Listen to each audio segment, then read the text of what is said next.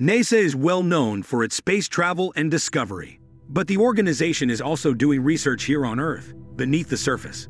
Among them is the peculiar new finding that has altered scientific perceptions of the world beneath the ice sheet of Antarctica. What has been found by NASA? Does it impact you too? Come see the intriguing new find that NASA has made beneath the ice of Antarctica. It makes sense that not everyone has Antarctica on their bucket list. With a land area of roughly 14 million square kilometers, or 5.4 million square miles, Antarctica is the fifth biggest continent. The continent's size does, however, change with the seasons, as the wintertime expansion of sea ice along the coast about doubles its area.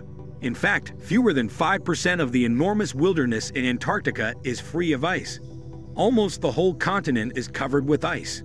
In an area slightly smaller than one, this location holds 90% of all the ice on Earth, 5 times larger than the United States. It's so cold here that boiling water thrown into the air will evaporate right away, because the majority of the particles will condense into steam, and the remainder will immediately solidify into tiny ice crystals. The regions that make up East and West Antarctica are the divisions of the continent. 2/3 of the continent, or roughly the size of Australia, is made up of East Antarctica. The average thickness of the ice in this area of the continent is 1.2 miles or 2 kilometers, an extension of the Andes Mountains. West Antarctica is a chain of ice islands that stretches towards South America's southernmost point. The Transantarctic Mountains, which straddle the continent and are occasionally entirely covered in ice, divide the two areas. Does Antarctica have any plant life? Kind of.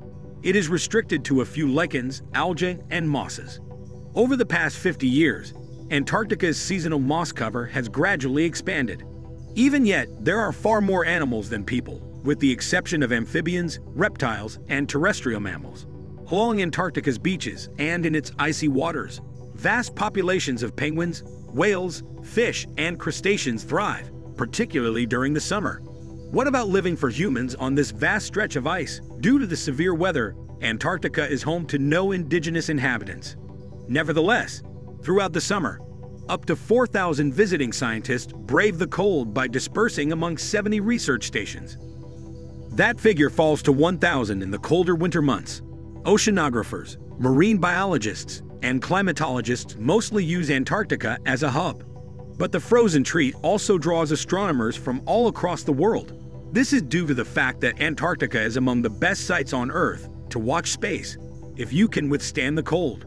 Its arid climate and lack of light pollution are to blame for this. In relation to space viewing, this includes NASA, the supreme authority on space travel. What has been the Antarctic mission of NASA? From above, the Antarctic ice sheet may appear like a serene, never-ending sheet of ice that has encased Antarctica for millions of years. However, it should come as no surprise that the ice sheet, where its base meets the bedrock of the continent, can conceal hundreds of meltwater lakes and reach depths of thousands of meters at its thickest. Now, using NASA's most sophisticated Earth-observing laser sensor ever launched into space, Conway and Mercer are two more of these functioning subglacial lakes that scientists have found because to advancements in their mapping of these hidden lake systems beneath the West Antarctic ice sheet. The new study adds freshwater that may change the Southern Ocean's circulation and habitats, and it offers crucial knowledge for identifying new subglacial lakes from space and evaluating how this secret plumbing system affects the rate at which ice slips into the ocean.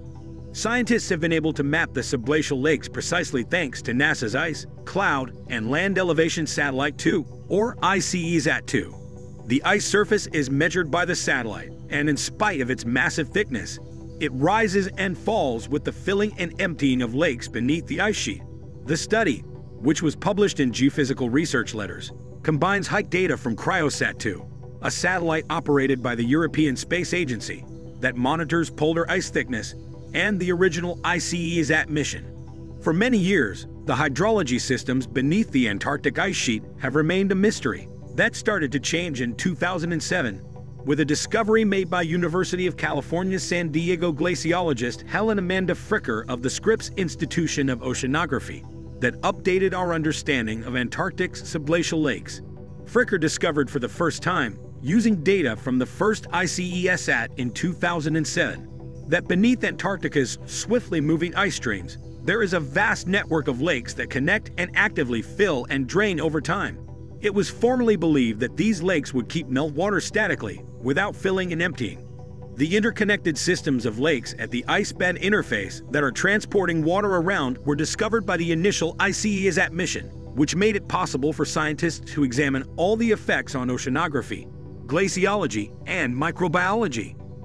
But thanks to ICESat-2, researchers now had an extremely useful tool that produced data with such high precision that they could begin charting the surface limits of lakes. Researchers have postulated that subglacial water exchange occurs in Antarctica as a consequence of multiple processes, such as variations in the pressure caused by the enormous weight of the ice above, friction between the ice sheet's bed and the rocks below, and heat rising from the earth below that is insulated by the ice's thickness. In sharp contrast, lakes at the base of the Greenland ice sheet overflow with meltwater that has seeped through surface fissures and holes. How far below the surface do the lakes Mercer and Conway lie? Beneath 1.2 to 2 are these hidden pearls of icy water. On the southernmost continent, there are 5 miles, or 2 to 4 kilometers, of ice. They repeatedly fill and empty in mainly enigmatic cycles that could affect the speed at which the ice sheet advances, as well as the route and location at which meltwater enters the Southern Ocean. This flow in turn has the ability to alter global ocean circulation patterns by influencing the Southern Ocean's currents.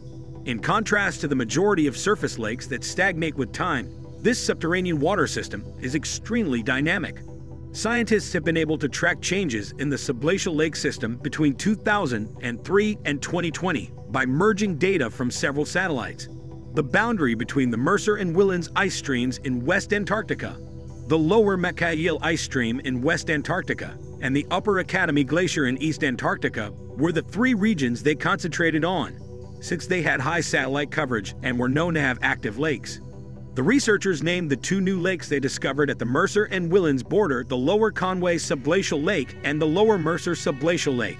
It was also discovered that there were actually 2 lakes beneath the Macaille ice stream, rather than the previously believed one. These lakes underwent significant alteration throughout time. For instance, in the last 17 years, at least 3 periods of drainage have occurred in the lakes beneath the Mercer and Whillans ice stream boundaries. All the lakes below the Macaille ice stream, meantime, have drained and filled according to their own rhythms. During the study period, the lowest lake saw 4 fill-drained events, which took approximately a year to finish each time. While the third lake only marginally drained between 2016 and 2017, the second lake drained between 2014 and 2015 and had been filling up again. According to Priscu, life on Mars beneath the frozen surface would resemble the patterns found in the subglacial lakes of Antarctica. Please share your thoughts in the comments area below regarding NASA's discovery of evidence of life on Mars.